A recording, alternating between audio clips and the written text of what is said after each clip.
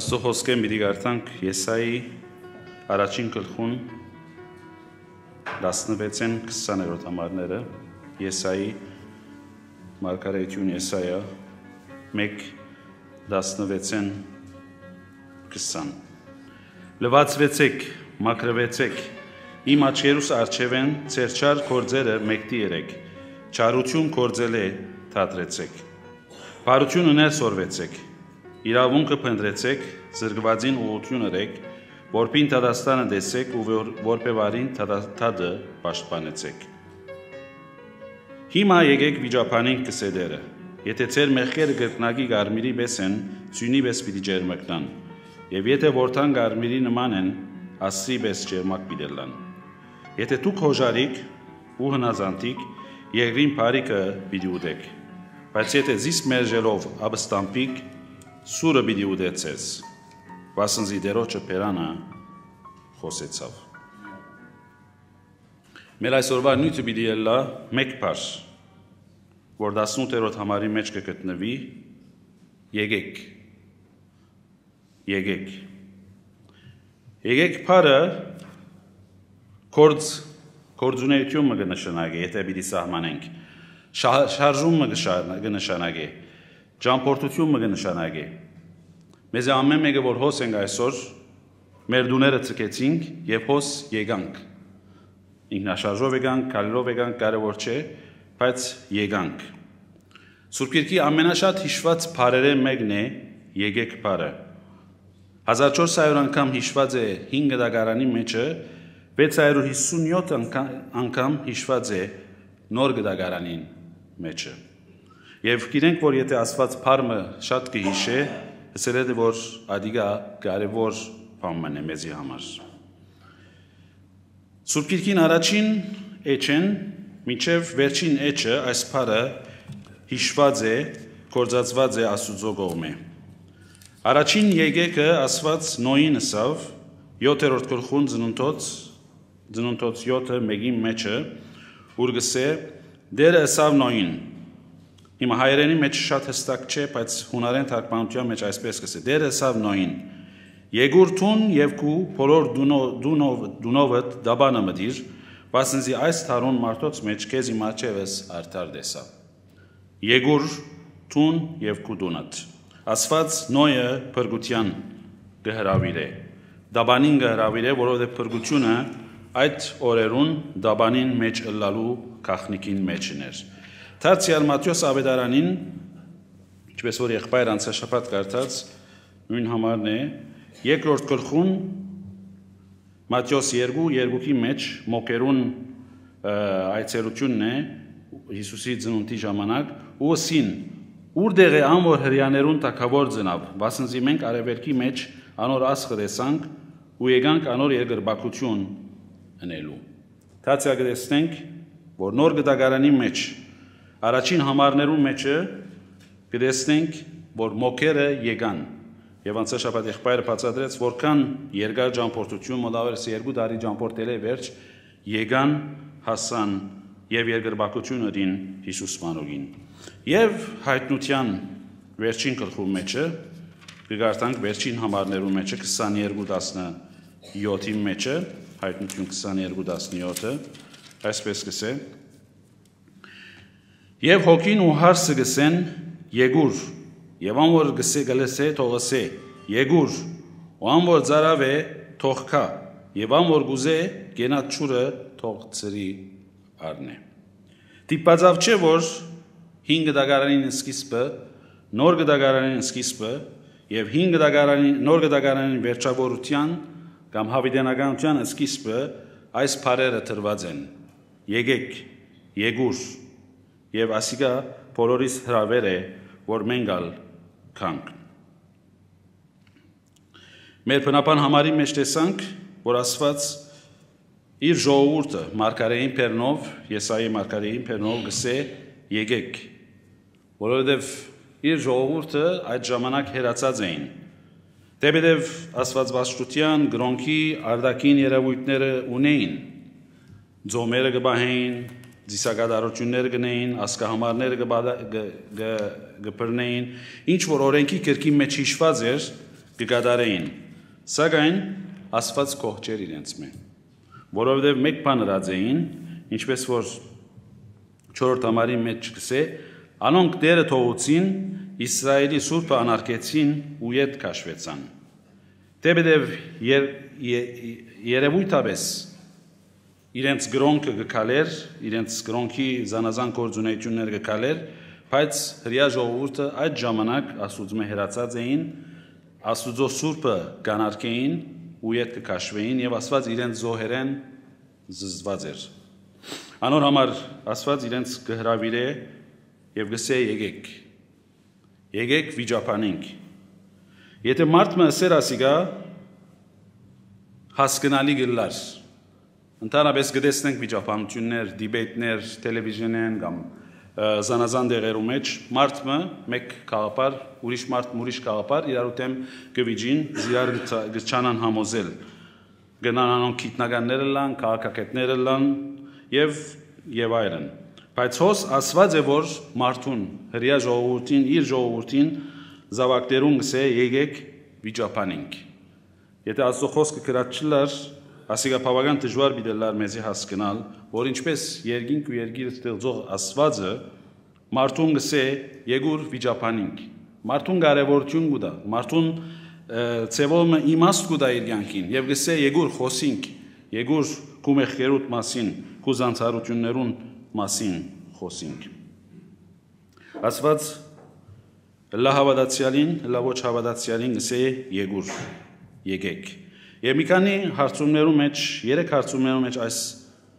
հարցումին պիտի պատասխանենք, թե ինչու պետք է մենք Աստուծո կանք, ինչպես պետք է կանք եւ երբ պետք է կանք։ Ինչու, ինչպես եւ երբ։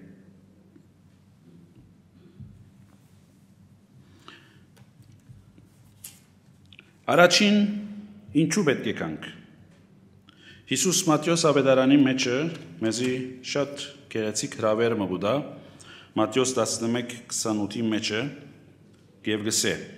Եկեք ինձի բոլոր հոգնած ու բեռնավորվածներ եւ ես ձեզ պիտի հանգչեցնեմ։ Եկեք ինձի։ Ընդհանրապես մեր կյանքը վասկի կյանք մնե, հոգնության կյանք մնե։ Դերևս Լիբանանի մեջ շատ ալավելի, եթե փախտadենք ուրիշ երկրներում։ Հոգնություններ ունենք, բեռներ ունենք։ Այդ ժամանակալ ինչ որ Հիսուս իր աշակերտներուն, իր այդ իրեն լսող ժողովրդին կխոսեր, հեղինակությամբ կսեր, եկեք ինձի։ Հիսուս ոչ մեկ ադեն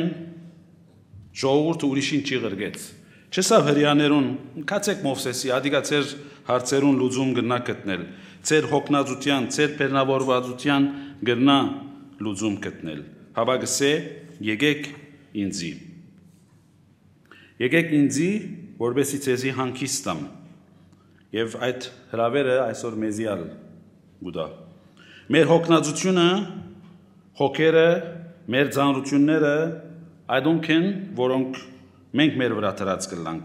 Իսկ մեր բեռները ընդհանրապես այդոնք են, որ մեր շուրջինները մեր վրա դրած կլան։ Եվ շատ անգամ այս բեռներուն դագը, հոգնածության դագը գգքինք եւ գհուսահատինք դժվարություններով մատնվինք։ Այդ բոլորի մեջը Հիսուս մեզի գսե եկեք ինձի եւ ես ցեզի պիտի հանգչեցնեմ։ Ուրիշ ոչ մեկ անձ, ոչ գրոնական, ոչ փիլիսոփա, ոչ կրակետ, ոչ մեկ անձ գրծավ ասել եկեք ինձի։ Ամեն մարդ ուրիշին գղրգե։ Ադոր կացեք, այդ բժիշկին կացեք, այդ գիտնականին կացեք եւ ցեզի գրնա օգնել ձեր հարցերու մեջը, բայց միայն Հիսուս գսե եկեք ինձի եւ ես ցեզի հանգիստ պիտի դամ։ Երկրորդ կտեսնենք ինչու պետք է կանք մենք Աստուծո, որբեսի տեսնենք։ Հովաննու 1:39-ի մեջ գարտանք, Ավետարանս Հովաննու 1:39, հոս կտեսնենք Հիսուսի առաջին աշակերտները, որ ցևոմ Հովանես մգրդիչե գզադվին եւ Հիսուսի գմիանան եւ 38-րդ համարի մեջ գսե Հիսուս երբ դարձավ ու տեսավ զանոնք, որ իր յետևեն գուկային, լսավ անոնց, ինչ կուզեք, Անոնք լսին իրեն, «Ռաբբի», որ թարգմանելով վարդապետը ասել է, «Ուր է քու օթևանդ»։ Ըսավ անոնց, «Եկեք ու տեսեք»։ Կացին ու տեսան, ուր որ էր իր օթևանը։ Այն օրը անոր գեցան, վասնզի ժամը 10 ադեններն էր։ Եկեք եւ տեսեք։ Իր առաջին աշակերտներուն այս բառերը ասավ։ Առաջին բառը, որ Հիսուս այդ աշակերտներուն հարցումը դակավին այսօր ամեն մեկ անձի, որ աշխարհի վրա գուկա, Հիսուս կարծնե։ Եթե գուզես իր յետևեն երթալ, ինչու գուզես իր յետևեն երթալ։ Ինչ կփապակիս, ինչ գագնգալես իր մե։ Եվ աշակերտները ասին գուզեն քու ապրած դեղը օթևանը տեսնել։ Եվ Հիսուս չի մերժեց իրենց խնդրանքը, հաբա դարավ իրենց իր ապրած դեղը ծծուց, որ հավանաբար խրջիտ մլալու էր կամ շատ բարձ դեղ մլալու էր։ Ըսավ անոնց, եկեք ու տեսեք, անոնք ալքացին ու տեսան եւ ատկե ետք գշարնագե համարը գսե, այն օրը իր կովը գեցան, վասնզի ժամը 10 ադեններն էր։ Հիսուս շատ դրամփանական հարցուց, ինչ կուզեք, ինչու կուզեք Հիսուսի ետևը երթալ։ Եվ այդ հարցումը այսօր մեզիալ է, բոլոր մարդկության է։ Եթե գուզենք Հիսուսի ետևը երթալ, ինչու, ինչ է նպատակը, ինչ է փափակը, բարձրապես հետաքրքրությունն է, թե ոչ իրական փափակն է իրեն հետևելուն։ Այս աշակերտները իրական փափակով գուզեին Հիսուսի ետևը երթալ, եւ գսե համարը փաստը այն է, որ այն օրը կովը գեցան,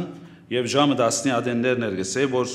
հիմա մեր ժամուն 4 ժամանակները բիդելա, կեսօրը ետքը, եւ այդ գիշերը կովը գեցան, եւ ատկե ետքը կովը մնացին։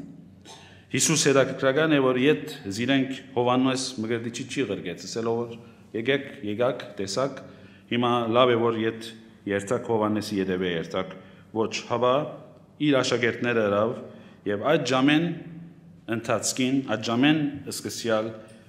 այդ աշակերտները իր եղան։ Մենք պետք է Հիսուսի երթանք, տեսնենք եւ ադոր հետ հաղորդակցություն ունենանք, ինչպես որ վստահ եմ այն օրը, երբ կովը գեցան, դերևս մինչև արդու զրուցեցին Հիսուսի հետ Աստծո թագավորության մասին, անոր քաղաքնիկներու մասին, կամ անոր հատկանիշներու մասին եւ ատկե հետ գրեթե Հիսուսը ճիզատվեցան աշակերտները Հովաննես եւ Անդրեաս։ Երրորդ Հիսուսի պետք է երթանք հակեցում գտնելու համար։ 7:37 Հովաննո 7:37-ի մեջ Հիսուս այսպես գսեր. Դոնին վերջին օրը Հիսուս կայներ էր գաղագեր ու գսեր. Եթե մեկը ծարավ է, թող ինձի կա ու խմե։ Հիսուսի երթալ, խմել հավիտենական կյանքի ճուրը, որբեսի կարողանանք մեր ծարավ հակեցնել։ Դոնին վերջին օրը դաղավարած դոններ հրյաներուն 3 ամենամեծ դողներեն մեկը,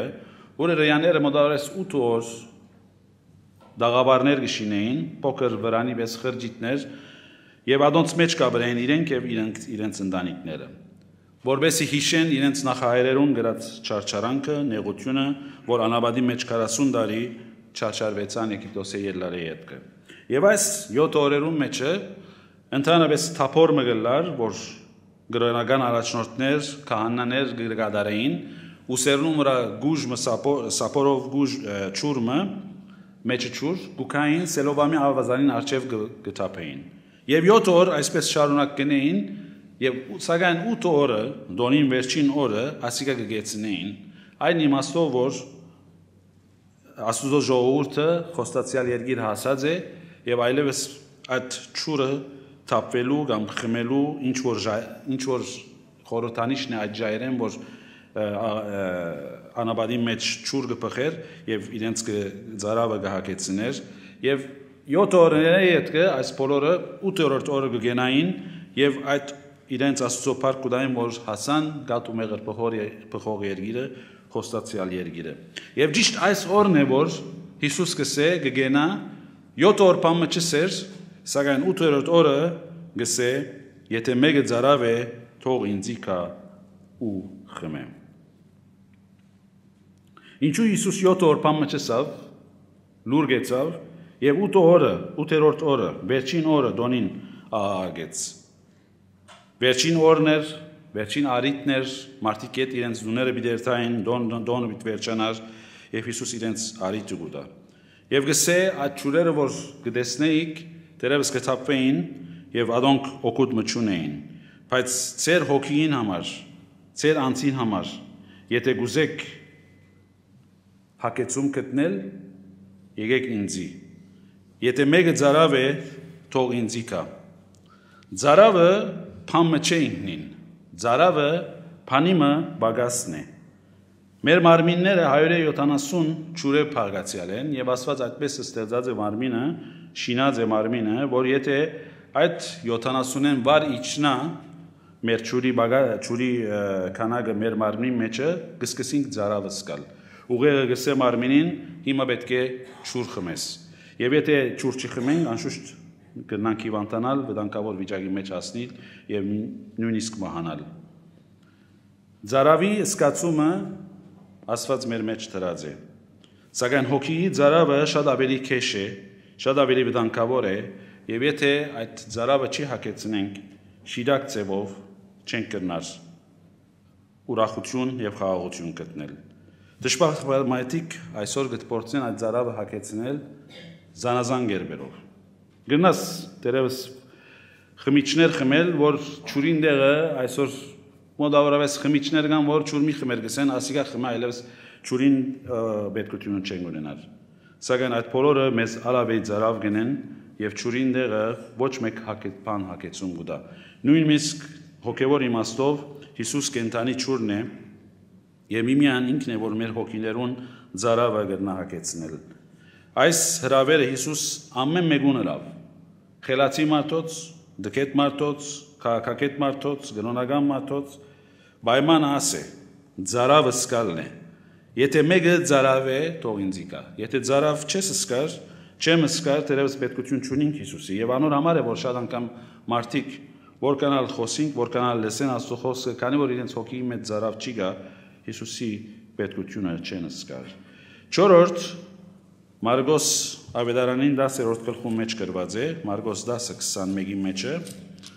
եթե պետք է կանք Հիսուսի, Աստուծո, որբեսի աշակերտվենք, իբրև աշակերտ ըլլանք։ Մարգոս 10:21-ի մեջ է, այս պատմությունը գիտեք, հարուստ երիտասարդին պատմությունը, որ Հիսուսի եկավ եւ սակայն դժվար կամ դժբախտ կերպով բաժնվեցավ։ Հիսուս կսե, Հիսուս անոր նայելով սիրեց զանիգա ու սավ անոր։ Մեկ բան բագաս է քեզի։ Քնա ունեցածը ծախե, դուր աղքատներուն ու երկինքը քանց պիտի ունենաս եւ խաչը վերցուր ու եկուր իմ ետևես։ Ու եկուր իմ ետևես։ Եթե գուզես Հիսուսի աշակերտ ըլլալ, պետք է Հիսուսի ետևը երթաս։ Հին ժամանակ աշակերտներ իրենց առաջնորդին ետևեն երթային։ Հիմա կվաբես դպրոցները զանազան աշակերտ ուսուցիչներ չի գային, որ զանազան նյութեր գհրանցնեին, հաբա մեկ աշակերտ ունեին, մեկ ուսուցիչ ունեին եւ անոր ետևը երթային։ Եվ եթե մենք ուզենք Հիսուսի աշակերտը լալ, մենք պետք է Հիսուսի ետևը երթանք, մեր խաչը վերցնենք, դժվարությունները հարթարենք եւ անոր ետևը երթանք, որովհետեւ Հիսուսի ըսածը կատարենք։ Եկուր իմ ետևես։ Ուրիշին ետևեն չէ։ Հովանես Մգեդիչին, Պողոս Արաքյալին, Մովսեսին կամ ուրիշ մեծ առաջնորդներու ետևեն չէ, հապա եկուր իմ ետևես։ Հիսուս այս հրավերը, այս աշակերտին կամ այս անձին հրավ եւ ադոր միջոցով մեզիալ գնե։ 5-րդ հաղթության համար։ Ասիգար կգտնենք Հեսվա գրքին մեջը Հիսուսի պետք է կանք հաղթելու համար։ Հեսվա 10:24-ի մեջ այսպես կսե. Ու երբ այս թագավորները Հեսուի առջև ելան, Հեսու Իսրայելի բոլոր մարդիկը գանչեց ու իրեն հետ կացող բادرազմիկներուն գլխավորներուն ըսավ. Մոտեցեք ու ձեր ոտքերը այս թագավորներուն բարանոցներուն վրա դրեք։ Անոնք մոտեցան եւ իրենց ոտքերը անոնց բարանոցներուն վրա դրին։ Մոտեցեք, եկեք։ Բավական բատկերը ծևոմը զորավոր բատկեր է Հեսու Աստուծո թշնամի ասկին թեմ թշնամոն եղող թագավորները կերի գարնե եւ իր ժեներալներուն բادرազմիկներուն գսե եկեք ոտքերնիդ այս թագավորներուն վրա դրեք։ Հեսու բատկեր մներ նախադիբար մներ Հիսուսի եւ օրը Հիսուսալ իր թշնամիներուն մեղավորներուն սատանային չարին բոլոր ուժերուն այսպես պիտենե խաչին վրա անոնց վրա հաղթություն դարավ բայց օրը վերջնական հաղթությունը ինք պիտի դանի Գողոցացիսի մեջը մեզի քաղաքարը գուտա բողոսարակյալ Գողոցացիս 2:15-ի մեջը եւ իշխանություններն ու պետությունները մերգացուց ու հայտնաբես խայտարագեց հաղթելով անոնց անով Հիսուս հաղթություն պիտանի եւ պատմության ասին շատ համարներ կան սուփիկի մեջը որ ինչպես վերջին հաղթանակը ինք պիտի դանի ասիկա հայտնություն քիրքի մեջ շատ հիշված է եւ եթե մենք կանք իրեն մենք ալ իրեն պես հաղթություն պիտի գարնանք դանել Հռոմայացիս 16:20-ի մեջ ալ հիշված է հավատացյալներուն համար Արաքյալը գսե եւ խաղաղության Աստվածը շուտով խորտակեց սատանան ծեր ոտքերուն դակ մեր Տեր Հիսուս Քրիստոսին շնորհքը ձեզի ելլա խաղաղության Աստվածը շուտով խորտակե սատանան ծեր ոտքերուն դակ այդ նույն մատկերն է որ Հեսու ըրավ այդ նույն բանն է որ Տեր Հիսուս Քրիստոս ինք պիտենե աշխարհի վերջավորության հաղթելու համար եւ եթե մենք կուզենք իրեն հետ հաղթել մենք ալ պետք է կանք իրեն 6-րդ ինչու պետք է կանք Աստծո հոգեվոր հաղորդակցության համար Հովաննու 21:12-ի մեջ Գեղեցիկ պատկեր մգա հոգեվոր հաղորդակցության պատմությունը շատերուս ծանոթ է Հիսուս հարություն արած է եւ աշակերտները ծովեն գուքան 21:12-ի մեջ կսե Հիսուս սամանոնց եկեք ջաշ ըրեք աշակերտները մեկն ալ չեր համարձակել անոր հարցնել տետուն ով ես վասն գիտեն թե դերն են եկեք ջաշ ըրեք Ոս հոգևոր հաղորդակցության հրավեր մնե որ Հիսուս կուտա իր աշակերտներուն եւ անոնք եկան եւ ջաշերին եւ ատկե այդ հոգևոր հաղորդակցությունը շարունակվեցավ Հոգևոր հաղորդակցությունը երկու մաս ունի մեկը ուղղահայաց մեկը հորիզոնական Եթե մենք Աստծո հետ մեր հաղորդակցությունը շիդակ է գնանք մեր եղբայր քույրերուն հետ շիդակ հաղորդակցության մեջ լալ բայց եթե այդ ուղղահայաց հաղորդակցությունը ուղիղ չէ շիդակ չէ ամուր հիմերուն վրա չէ մեր հոգևոր հաղորդակցությունը հորիզոնական կետնի վրա մեր եղբայրներուն հավատացյալ եղբայր քույրերուն հետ չի գնա շիդակ լալ գնա բարեկամական լալ գնա լավ լալ քաղաքավարական լալ գնա նույնիսկ իրարու հետ ուդել խմել երթալ կալ բայց ադիգա հոգևոր հաղորդակցություն չի նշանակել հոգևոր հաղորդակցությունը կնշանակե ես հոգևոր բամը գուտամ քեզի իսկ տուն գուտաս ինձի հոգևոր բամը ինչ որ տուն ունիս ես չունիմ ինչ որ ես ունիմ տուն չունիս եւ այդպես իրարու գաչարած զորացուցած եւ հոգևոր հաղորդակցություն ունեցած կլանք 7-րդ Աստուծո պետք է կանք որբեսի թարմանանք զորանանք եւ ասիկա շատ անգամ մենք զանց կառնենք եւ կմոռնանք որ Աստծո խոսքի մեջ հիշված է Մարգոս 6:31-35 արդանք Արաքյալները Հիսուսին քով ժողովեցան ու պատմեցին անոր ամեն ինչ որ ըրին եւ ինչ որ սորվեցուցին Անիգա լսավ անոնց եկեք դուք առանցին անաբադ մը եւ քիչ մը հանգչեցեք քանզի շատեր գուքային ու գերտային եւ հաց ուտելու ալ ժամանակ չէին ցկեր Աշակերտները երկու կացած էին ավետարանչության եւ որքան կորձեր դեսան եկան Հիսուսի ուրախության պատմեցին որ այսպես ըրինք այդպես ըրինք այս գյուղի մեջ այդպես եղավ այդ քաղաքի մեջ այդպես եղավ եւ բավական հոգնած էին Եվ Հիսուս իրենց կսե եկեք դուք առանցին անաբատ մը եւ քիչ մը հանգչեցեք։ Դերևս մեզի դարերոնակ պիտի տվի, որ Հիսուս ինչու այսպես կսե։ Ինչու այս աշակերտներուն ցևով մը չի քաչալերեր, որովհետեւ դակավին ալավելի կորց կա եւ մարդիկ կուքային եւ գսե հաց ուդելու ալ ժամանակ չէին ցկեր, որ աշակերտները հաց ուդեին։ Հոգեվոր պետքը շատ մեծ էր։ Այդ հոգեվոր պետքի մեջը Հիսուս կսե եկեք հանգչեցեք։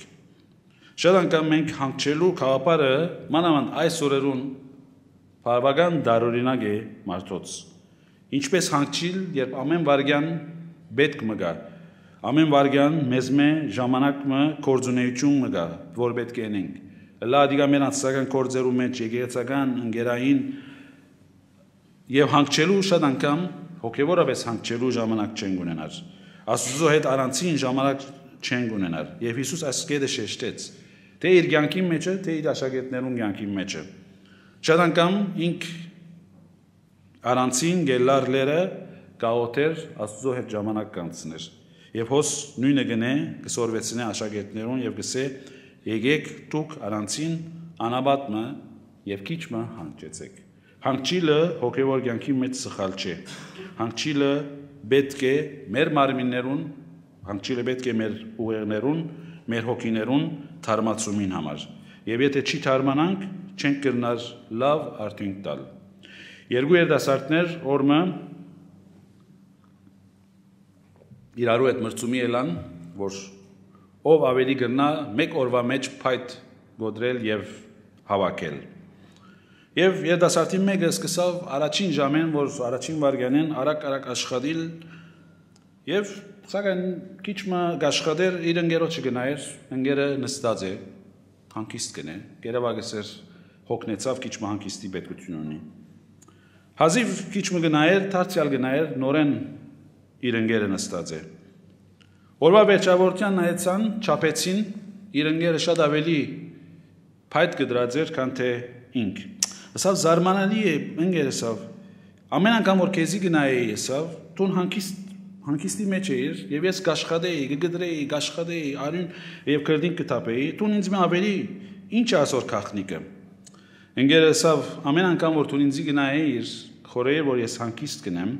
ճիշտ այդ բահուն ես իմ գացինս կսրեի։ Եվ սուր գացինով շատ ավելի թյուրին է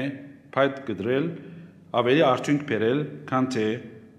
ոչ սուր գացինով որտուն գործած էիր։ Այն adен ընկերը քախնիկը հասկացավ։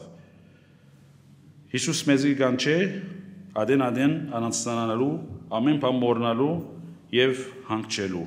Եվ եթե այս սկզբունքը մենք չենք կատարեր, լավ է որ կատարենք, որովհետեւ մեզի հրավեր կա։ Եկեք, ինչպես աշակերտներուն ասա, մեզի ագսե դուք առանցին անաբատ մը եւ քիչ մը հանգչեցեք։ 8-րդ եւ վերջին ինչու պետք է կանք Աստծո 25-րդ գլխու մեջ հիշված է Մատթեոս 25:34 Այն adեն թակավորը իր աջ կողմը եղողներուն միդեսե Եկեք իմ հորս օրհնածները աշխարհի սկիզբեն ցեզի համար պատրաստված թակավորությունը ժառանգեցեք Եկեք եւ ժառանգեցեք Հոս Հիսուս կխոսի թակավորության մասին Հիսուս կխոսի պատրաստված թակավորության մասին Հիսուս կխոսի թակավորությունը, որ աշակերտներուն համար պատրաստված է աշխարհի սկիզբեն։ Եվ այդ թակավորությունը ժառանգելու համար իր աշակերտները, իր հորը օրհնածները Հիսուս կհրավիրե։ Եկեք իմ հորս օրհնածները եւ ժառանգեցեք։ Ինչ գեղեցիկ բան է ժառանգության դիրանալ։ Եթե հայրդ, մեծ հայրդ կամ ասկագամը քեզի ժառանգություն ցկե, դերևս շատ մեծ ուրախություն կունենանք։ Աշխարհի վրա շատ մեծ ընտանիքներ կան, որոնք հարուստ ընտանիքներ եւ այդ ժառանգությունը իրենց զավակներուն կցկեն մինչեւ հերու սերունդներ։ Walmart ընկերությունը աշխարհի ամենամեծ ընկերությունները մեկն է, որ 12000 սուպերմարկետս եմ, մոլս եմ, խանութներ ունի աշխարհի տարբեր երկիրներու վրա։ Դարեգան 500 միլիոն չէ միլիարդ ծախս կնեն, արուր դուր կնեն։ 1945-ին Սեմ Ուոլթոն անունով երիտասարդը իր առաջին խանութը բացավ։ 1992-ին ժարանք ցկեց իր դողուն եւ երբ ինք մահացավ եւ 2016-ին իր թորնիկը ստանցնեց ընկերությունը իբրև ժարանք ունենալով եւ աշխարհի ամենամեծ հարստություններն մեկուն ժառանգորդ եղավ։ Հիսուս ոսկս է եկեք իմ հորս օրտնածները աշխարհին սկիզբեն ցեզի համար պատրաստված թակավորությունը ժառանգեցեք։ Հիսուսի ժառանգություն դալիքը մեզի Walmart-ի խանութը չէ, կամ 12000 խանութը չէ, կամ 122000 խանութը չէ, հաբա Աստծո թակավորությունը, որ շատ ավելի հարուստ է, որ շատ ավելի գեղեցիկ է, որ շատ ավելի անհասկանալի է, անըմբռնելի է։ Այդ ժառանգությունը ստանցնելու համար մենք Աստծո պետք է կանք։ Ուրեմն ուտու գեդերու մեջ տեսանք, կարճ ձևով վերականգնում ենք, որ ինչու պետք է կանք հանգիստ գտնելու համար, պետք է կանք դեսնելու համար, պետք է կանք մենք հակեցում գտնելու համար, պետք է կանք Աստծո աշակերտ ըլլալու համար, հաղթություն ստանալու համար, հոգևոր հաղորդակցության համար, հոգևոր թարմացումի համար եւ ժառանգություն ստանալու համար, հոգևոր ժառանգություն ստանալու համար։ Երկրորդ հարցումը ինչպես պետք է կանք։ Ասիկա շատերուն միտքերը կչարչարե, շատեր կսեն ես շատ մեղքեր ունիմ, պետք է մակրվիմ, պետք է լավ լամ, պետք է ասինչ բանը ցկեմ, adinչ բանը սկսի մնել, երբ բավական դեր մահասնիմ Աստծո գուկամ։ Աստծո խոսքը մեզ այդպես չի սորվեցնել, հաբա կսորվեցնե, որ մենք պիտեմ պետք է կանք այնպես ինչպես որ ենք։ Չարլոտ Էլիոտ անով աղջիկը 1830-ական թվականներուն անկյո մեջ կաբրեր, լավ ընտանիք է գուկար, սակայն ինքը ընտանիքեն հեռացած էր եւ բավական անարակ կյանք մգաբրեր։ Օրը ընտանիքը ծնունդի շրջան էր եւ կուզեին բարեգործություն ունել, շատ որբեր գային մեջտեղը եւ ուզեցին այսպես բազարի պես բան մանել, որովհետեւ արևդուր ունելով, գարգանտակ եւ այլն ծախելով քիչ մտրամ հավաքեն, որովհետեւ այդ որբերուն հասնին օգնություն կդարեն։ Չարլոտ հերույեն նայեցավ եւ այսպես սրտի մեջ դխրություն զգաց, որ ինչու ինքը այդ ուրախությունը չուներ, ինչ որ իր ընտանիքը ուներ։ Այդ գիշեր երբ իր դունը գնաց, մտածեց ինչ պետք է անել, ասավ պետք է լավ կյանք ապրեմ, պետք է այսպես անեմ, պետք է այդպես անեմ, բայց ուժը չուներ, կարողությունը չուներ։ Վերջը իր հին սորված համարները մեկը միտքը եկավ, որ գսե պետք է կաս այդպես ինչպես որ ես։ Եվ 374-րդ երկը գրեց, որ մեր երկարանունու մեջ հիշված է, ինչպես որ եմ մեղքով լեցված, խեղճ մեղավոր ու գործված, աչքերս թեպի բրիչ դուղած, քարն Աստուծո քեզի գուկամ։ Ինչպես որ եմ չսպասելով, հոգիս սրբել բարապ հույսով, լոկ արյունիդ վստահելով, քարն Աստուծո քեզի գուկամ։ Ինչպես որ եմ շատ դանջված, ու բազմաթիվ մեղքով բադած, աստին անտին միշտ դադանած, քարն Աստուծո քեզի գուկամ։ Ինչպես որ եմ թունդեր գիտես, բոլոր մեղքերս կչնչես, աղդոտ հոգիս թունգը սրպես, քարն Աստուծո քեզի գուկամ։ Ինչպես որ եմ,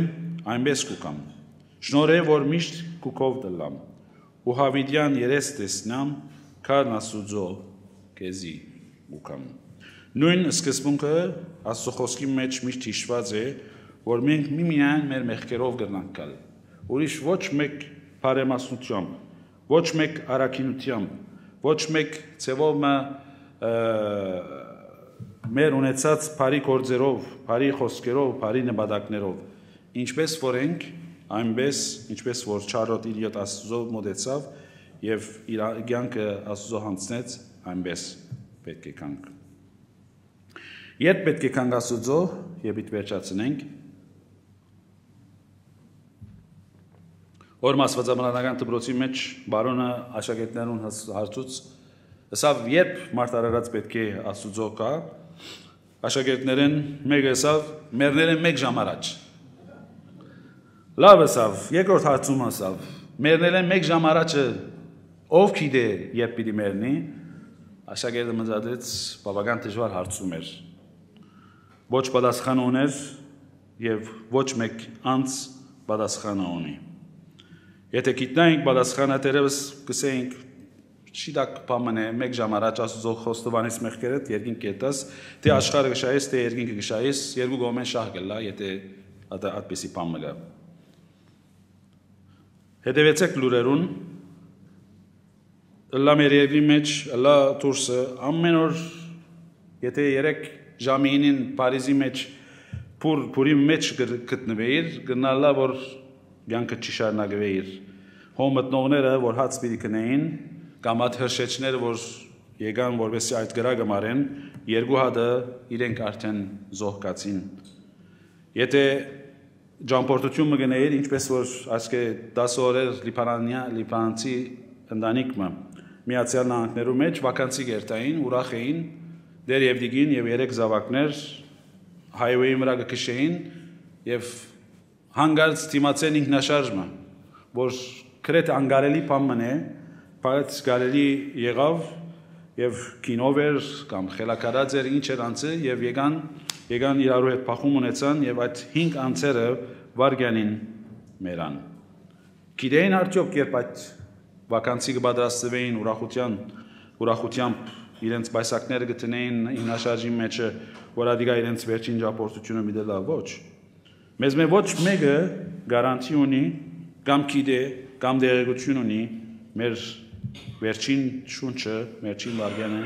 երբ պիտելա։ Եվ ճիշտ ասոր համար է, որ մեր բնապան համարի մեջը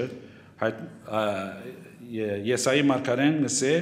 Աստված Եսայի մարգարեի բերնով գսե, եկեք վիճապանինք, բայց ատկի առաջ մեկ բար գսե, հիմա եկեք։ Երբ պետք եկանք, վաղը չէ, կալշապատ չէ, միշապատ չէ, հիմա եկեք վիճապանենք գսեդերը, եթե ծեր մեղքերը գրկնագի գարմերի բես են, սյունի բես պիտի ջերմկնան, և իսկապես այս ժողովրդին մեղքերը գրկնագի գարմերի բես էին,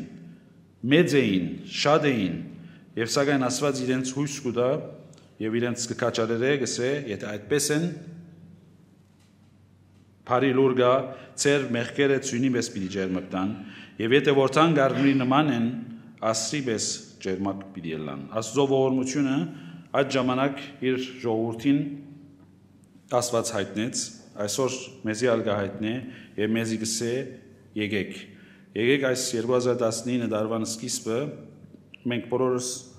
լանք հավատացյալ, կամ եթե հավատացյալ չես, տակավին Աստծո եկած չես, լավակույն երբով այս ժամը, այս արիթը կործած է, որպես իգարնաս Աստուծո կալ, այնպես ինչպես որ ես, առանց ավելումի, առանց բագասության, որպես իգարնանք այս դարին Աստուծո հանցնել, երթանք իրեն, իր պարիկները, որ մի քանի հատը հիշեցինք, և դակամին հայորավոր, թերևս հազարավոր պարիկներ կան, որ Աստծո խոսքի մեջ հիշված են, որպես իգարնանք այս դարվան ընթացքին վայելել, եկեք իրեն երթանք։